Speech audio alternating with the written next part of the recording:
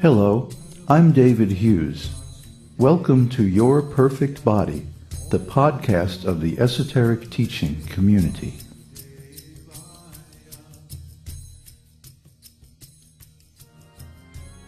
Today's selection is an essay entitled The Root of All Spiritual Paths.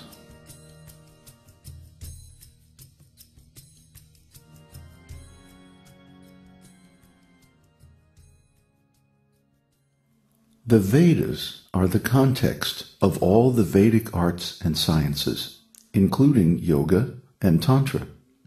Similarly, as the infinite wellspring of absolute truth, the esoteric teaching is the source, the root meta-knowledge, and the context of the Vedas. Therefore, it is impossible to understand the Vedas completely and accurately unless and until one has realized the absolute truth of the esoteric teaching. Similarly, it is impossible to perfect Vedic spiritual paths like Yoga and Tantra until one understands that these are simply external techniques to provoke our spiritual desires and help us realize the esoteric teaching. The esoteric teaching is meta-knowledge, or the ontological and epistemological context, providing the ultimate meaning and purpose behind all philosophies, religions, and spiritual paths. One who has realized the absolute truth of the esoteric teaching can derive all other knowledge from it. The absolute truth is one, but the approaches to it are many and various, including the wisdom of the Vedas and all other religious and spiritual paths. Nevertheless, to actually realize the complete esoteric teaching requires initiation into an authentic esoteric school by a master teacher, one who has realized the esoteric teaching. Therefore, to determine which of the many spiritual techniques is appropriate for a given individual and situation requires great wisdom and complete realization of the esoteric teaching. As a perfect expression of the esoteric teaching, the Vedic wisdom is absolute truth, true for all beings in all conditions, places, and times. In other words, it is universally relevant and useful throughout all eternity. This is both an advantage and a difficulty. The universality of Vedic knowledge helps prove that it expresses absolute truth. On the other hand, it also makes ascertaining which instructions of the Vedas apply to our specific time, place, and situation very challenging. For example, according to the Vedic wisdom, there are 4 historical ages or yugas: Satya Yuga, or the age of enlightenment; Dvapara Yuga, or the age of great kings; Treta Yuga, or the age of ritualistic religion; and Kali Yuga, or the dark age of ignorance and quarrel. These 4 yugas repeat cyclically for the entire duration of the material universe. In each successive yuga, the religiosity and spiritual realization of people in general decreases by 1/4 until it is restored at the beginning of the next cycle. Therefore, the process of self-realization appropriate for each yuga is different. It is useless to attempt a process suitable to another historical period, since without the proper conditions one cannot complete it successfully, and may in fact attain contradictory results. Determining which Vedic instructions are appropriate for a particular time and person is an extremely delicate matter, but one which is absolutely necessary to derive the ultimate benefit from Vedic study. Given the vast complexity and extensiveness of the Vedic literature, this task is only for an expert in high-level knowledge of the Vedas.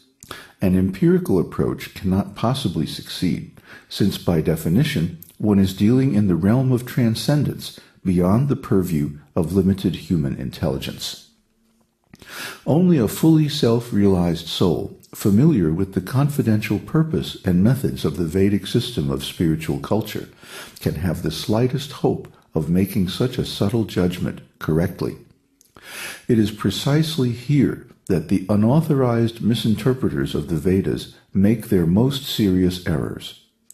Therefore, to gain a realistic overview of the Vedic wisdom and assess the best route through its intricate paths, one must consult a spiritual master teacher who is properly situated in one of the 4 authorized Vedic disciplic lineages, and who has realized the absolute truth of the esoteric teaching.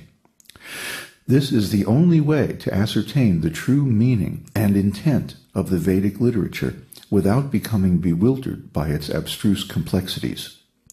To successfully reach this point, the aspirant must ascend through the 3 circles of the esoteric teaching. So once again, I would like to remind you that the esoteric teaching is an ontological work. The esoteric teaching is the system of epistemological and philosophical meaning behind the Vedic literatures. So without being acquainted with the esoteric teaching, it is impossible to understand the Vedas. And indeed, we see many interpreters or misinterpreters who don't understand the Vedic literature because they have no realization of the esoteric teaching. The esoteric teaching is actually the root of the meaning of the Vedas, and without the esoteric teaching, it would be impossible for the Vedas to even exist. Vyasadeva, in his wisdom, was considered an incarnation of Lord Vishnu. He derived the Vedic literatures from the oral tradition of the Vedic culture and wrote them down in such a way that they systematically lead to realization of the absolute truth. However, since the Vedas were designed for eternity, there are certain techniques in them that are not suitable for the present age. Especially in Kali Yuga, it's very difficult to produce the conditions necessary for these different spiritual techniques like silent meditation, temple worship, and great sacrifices. Therefore, anyone who attempts these techniques as a means of spiritual realization will generally fail. So, the esoteric teaching is the background knowledge, the meta-knowledge, from which the wisdom of the Vedas is derived. The Vedas, in turn, give us many techniques, collectively known as yoga. Hatha yoga, bhakti yoga, mantra yoga, tantra, etc. There are many different techniques that are suitable for different types of people in different situations. And these techniques, in turn, give us realization of the esoteric teaching. So the whole system is designed to gradually acquaint us with this ontological knowledge of the absolute truth. And that will change our consciousness so that we can restore awareness of our real nature, our real eternal identity, and our real perfect spiritual body. So the techniques of yoga are external. In fact, even the philosophy of the Vedas is external. The real thing is when one practices this philosophy, when one practices these techniques and attains spiritual realization of the absolute truth. Remember, we talked about context and content, that the context provides the meaning of the content. Without context, it's impossible to evaluate the meaning of something. In fact, certain perceptions may not even be possible to achieve without the proper context. We made the example of the black cat in the black room at midnight.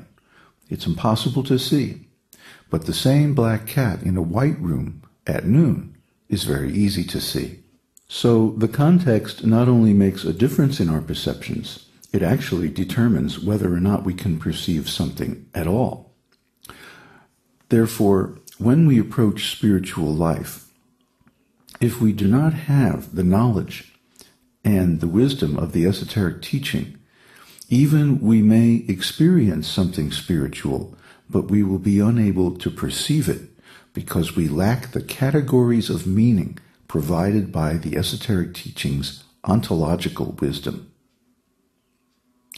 Anyone who knows the esoteric teaching knows the absolute truth and can derive all other spiritual knowledge from it.